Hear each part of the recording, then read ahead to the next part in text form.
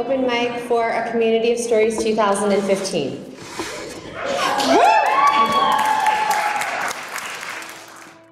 Community house in the city, a 6-word story. 7 roommates and 1 toilet. Clogged. These are my 6-word stories. Trying, struggling, fighting, wishing I could. People laughing, friends hugging in unity. Please don't leave, not this time. These are my 6-word stories. Leftover afterthoughts, consuming what's reality. God's unattended puzzle in the wind. And sidecars are for bitches. All pass. This is called Life in 6 Words. The struggle, months of labor, graduation.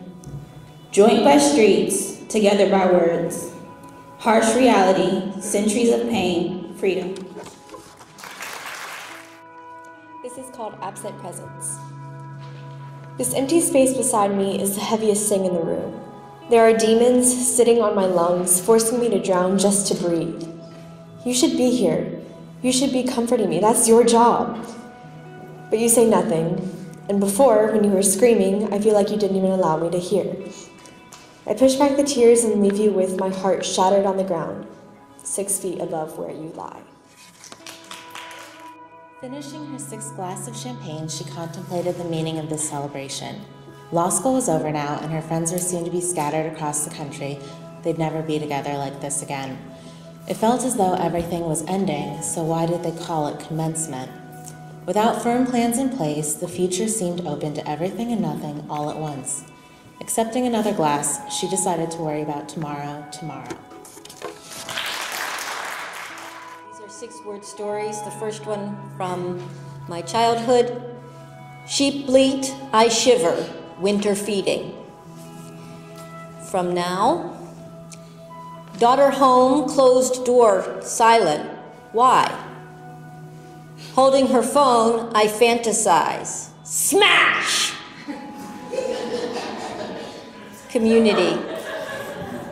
1 stone, nothing, all together, tower. Hi, I'm Cleo Wambos. I stuck my right here.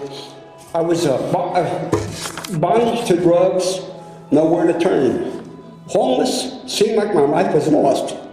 10 years on drugs and heroin and almost died. Turning point, from out of nowhere, people shared me love and care. People gave me food and clothes to wear. I entered into a program, got off drugs to stay free. From January 2nd, 1990 to January 2nd, 2015. Now by the grace of God, I got 25 years clean.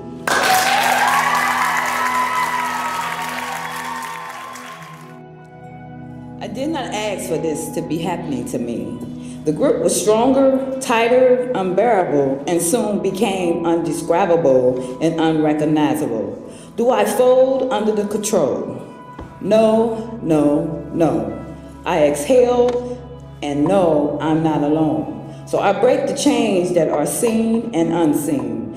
I uncover to discover and rediscover the discovery of me. Well, I do want to say thank you to everybody, all of the community and the people that invited me. And I just want to insist in something that I have told my students several times in the classroom.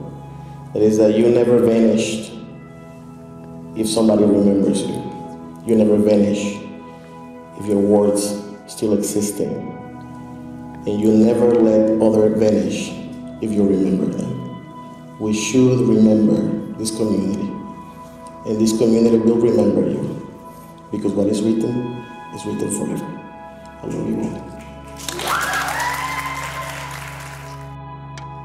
This is a really amazing piece that I think has a lot to share about this weekend and community.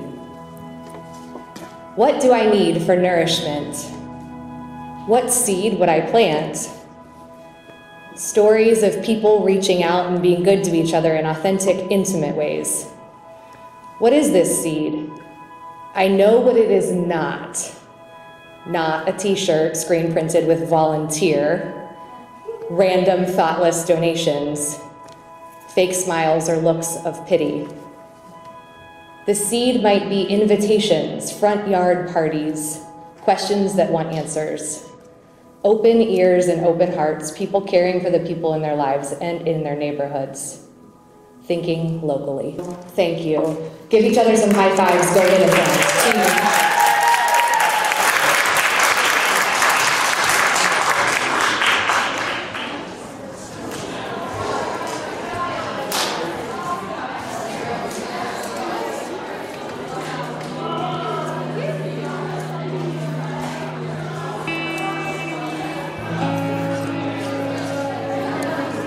I can't reach real good. I have short arms. Yeah. Do you want the sign behind us? Yes. Here, step forward. That's lovely. Oh wait, you gotta turn it around.